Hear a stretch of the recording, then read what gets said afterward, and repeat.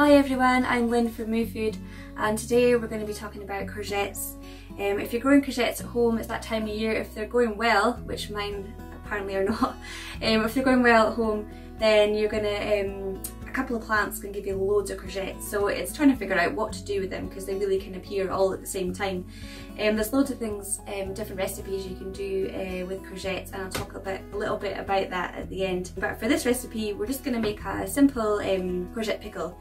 Pickling is a great way of preserving your vegetables that bit longer, and using different herbs and spices you can really make it taste the way you want to make it to taste, and it can be a really fun experiment to kind of try different kinds. I'm just making a small amount today, and we're just going to use one courgette, which is about 225 grams around about. You don't have to be too exact there. One red onion, 1 cup of red cider vinegar, no it's not, it's white wine vinegar, 1 tablespoon of salt, 75 grams of sugar.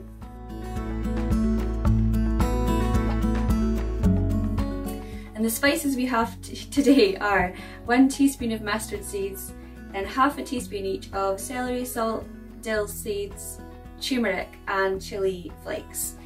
As you're storing your pickle, the flavours will intensify over a period of time, so a little bit of spice will end up being really quite spicy towards the end there. Yeah, so let's get started and make our courgette pickle. So the first thing we're going to do is just going to really finely chop the courgette into thin slices. And then we're going to just put them into some iced water in this bowl, which has salt in it as well, and then we're just going to leave it there for an hour.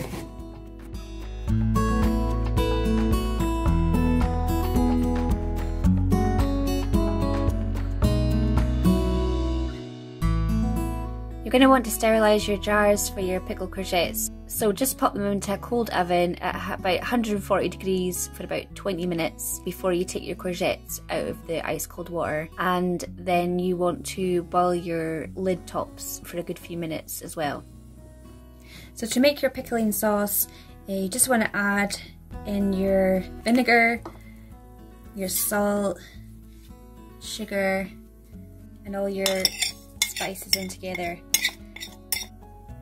So you're just going to bring that to the boil and then make sure that all the sugar has dissolved before taking that off.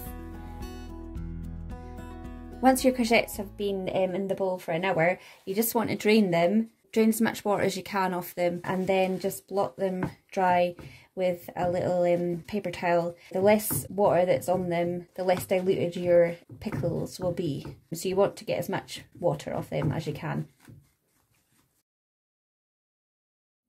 So now you've got your sterilised jars. These are hot, they're just out of the oven. You've got your boiled lids and your hot liquid, because it's best to put these in when everything is hot to hopefully keep it sterilised and keep any unwanted bacteria out of there. So what you're going to do is just layer in some courgettes into your jar, and then some onions.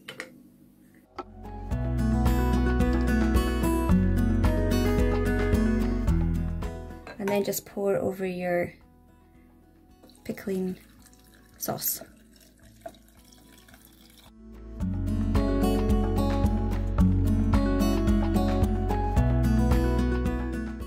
You want to make sure that your veg is covered with the sauce.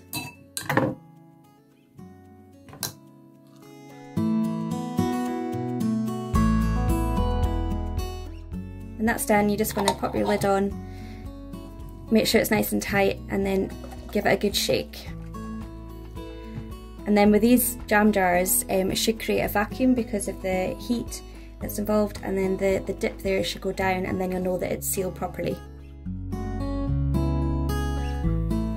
And that's it. So now you've got your jar of pickled courgettes, and if you keep them in a cool, dark place and don't open it, they'll be good for a few months.